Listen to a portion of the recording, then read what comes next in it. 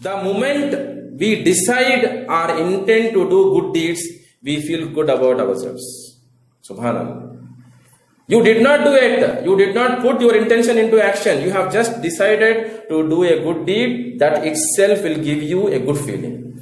The moment you start doing the good deed, the good feeling continues. While you are doing it, the good feeling continues. While you are towards the finishing line, the good feeling continues. After completing the good deed, the good feeling continues. You still feel good about it. Years back, you have done some sacrifice. Selflessly, you have helped somebody. That memory still will give you a good feeling that you are a good person.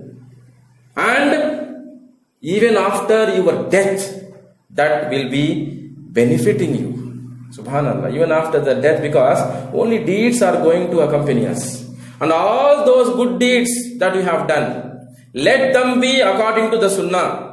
Let them be according to the way of the Prophet Muhammad sallallahu alaihi wasallam, and let the intention be for the sake of Allah subhanahu wa ta'ala. Then we are going to get the actual benefit of doing the good deeds.